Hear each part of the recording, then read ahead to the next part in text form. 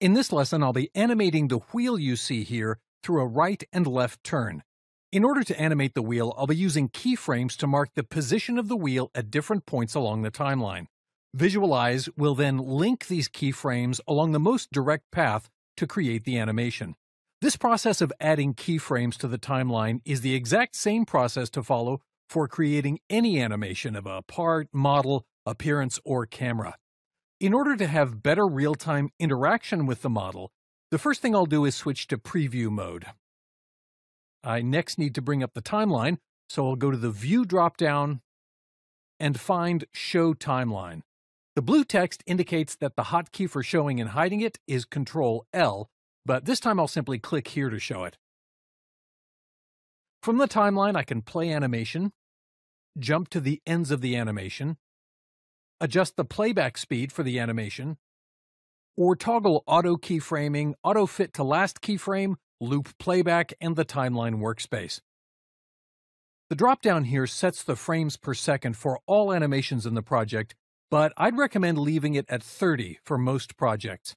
To start this lesson, I'll toggle off auto keyframing and loop playback. To get the animation started, I first need to add a starting keyframe to capture the starting position of the wheel, and add the animation track to the timeline.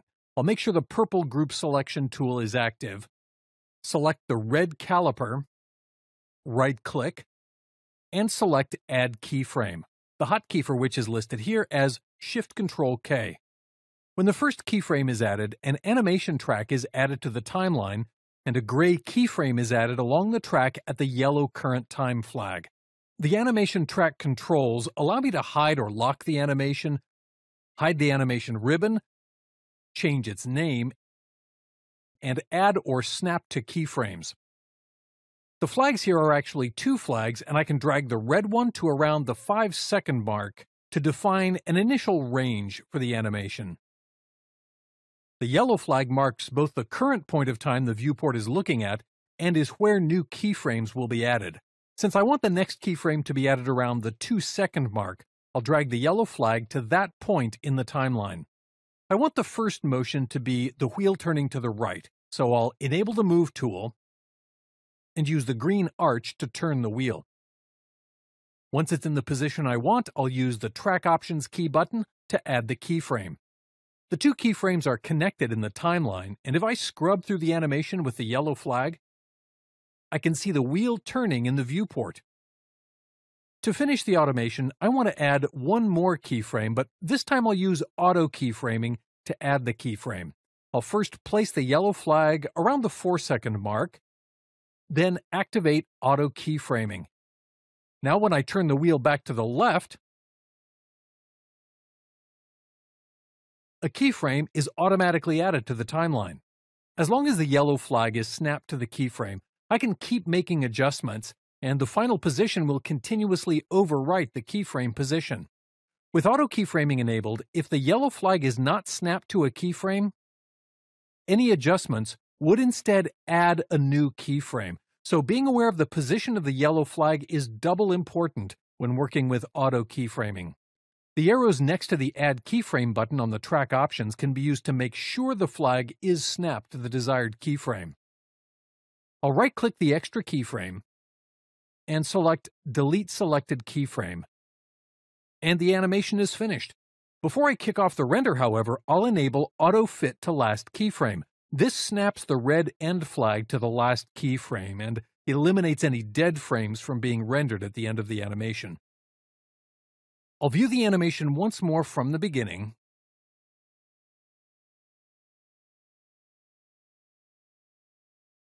And it looks good.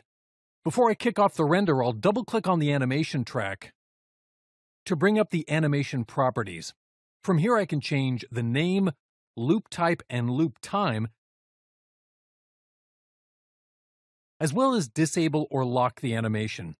Further down are the options to adjust the animation ribbon, which will be covered in another module.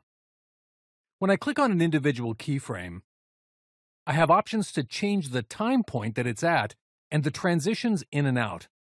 I'll close the properties, and to kick off the animation render, I'll hover over the output tools in the main toolbar and select Animation. The animation output has two subtabs, the animation options and the render options. I'll start in the animation options subtab by checking the Create Movie box. Enabling this lets me choose a movie rather than an image format as the output file, the most common of which is MP4. Note that while this will output a single movie file, it will also output all the individually rendered images that make up the movie into a separate folder.